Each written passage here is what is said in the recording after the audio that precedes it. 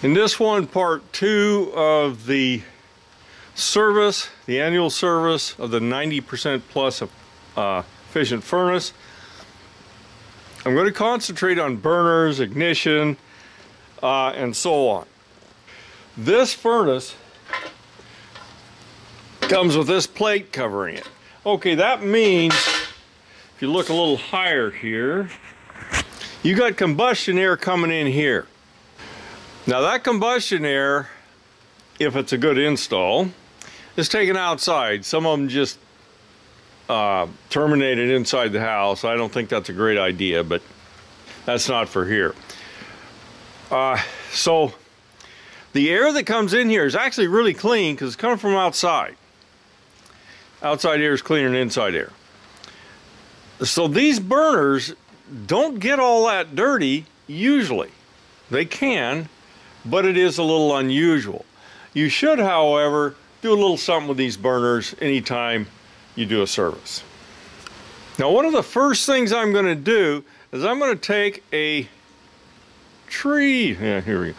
I'm going to take a tree brush like this, and I'm just going to run it down in here, and I'm going to run it all the way through.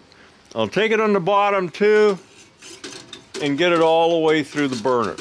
You're going to do that with each one of these things, top and bottom. Sometimes it's kind of hard to get it through there.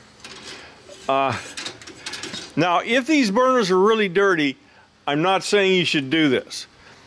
If you notice a lot of dust on the venturis here, these are the venturis right there, you might want to pull those burners out and just clean them. Looks like there's minimal dirt on them, and you can look inside and you can see, then that will be sufficient. Now the next thing, I want to look at this hot surface igniter. Now this one uses a silicon nitride igniter, which didn't seem to have as much trouble as some of the earlier ones, but the silicon carbide ones did have some problems. These failed, but they're not as common. So let's pull that thing out and take a look at it. Now I've pulled it out and I've got it right there. Let's get a little closer to that. Now I try to keep this away from anything because it gets really freaking hot. So I'm going to go ahead and start this thing. The burners will actually not light because this thing's out of there, but that's okay.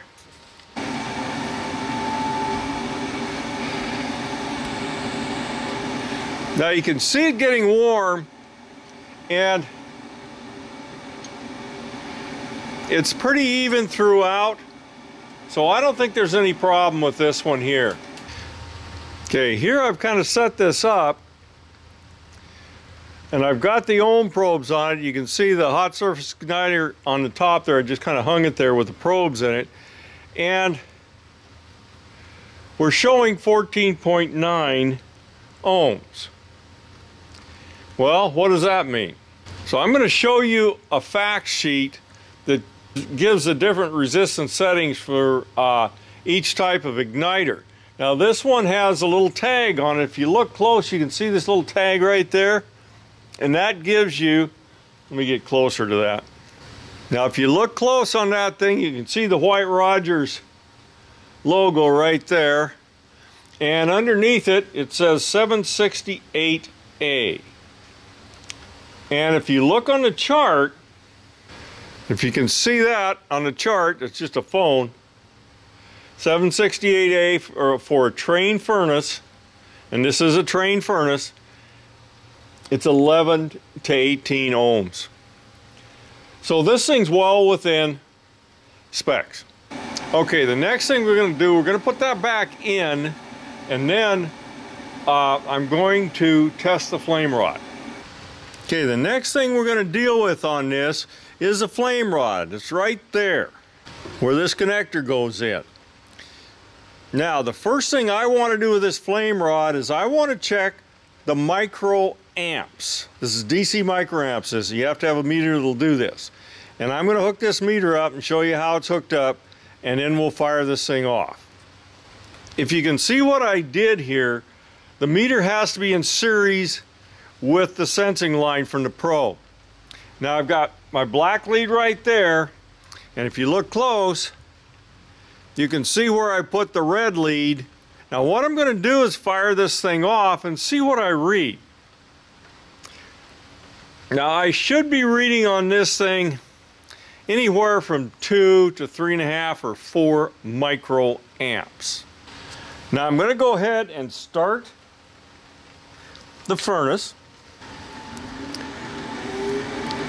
Inducer's on.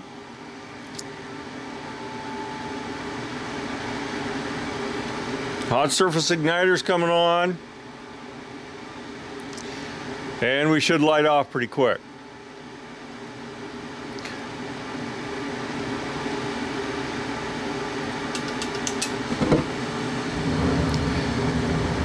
Okay, we're holding about 2.5 microamps. Now that's fine. That's about where it should be. Now that I've established what it is right now, whenever I service one of these things, I'm going to clean the flame rod. I don't care what I'm doing on the furnace that carries a flame rod. I don't care if I'm replacing a fan motor. I clean the flame rod. It's just how I do it. So I'm going to go ahead and pull that flame rod out, and we'll take a look at it and we'll clean it. Now I pulled the flame rod out, and let's take a look at it. Now it looks like I'd expect it to look. It's not bad or anything, but it does have some buildup on it, and I'm going to sand it off. Okay, a little bit of sandpaper. Now, some guys say you only use stainless steel or steel wool and on like that, but I don't really say that. I've cleaned these things for so long, and I've never had one that I damaged by cleaning it, but I also don't get rambunctious and just sand the living heck out of it. Just a little bit of sanding. The trained flame rods don't seem to get corroded as bad as some, but I clean them anyway every time I service it. Let's put it back in, and we'll test it again to see what the flame sense is on this thing. We were 2.5 microamps before, and let's see what we are now. Okay, we have the same setup. I've got the meter on it just like before, and let's see what difference. Remember, 2.5 was what we had before, and that was well within specs. Hot surface igniter's on. Okay, it's reading about the same, which is typical for Train, but it's well within specs, so that's all we got to worry about. Okay, now we've done flame sense. In the next one, I'm going to go into safety shutdowns, because you got to test safety shutdowns every time you do one of these furnaces. Got to be sure all the safeties work. That's it on that one.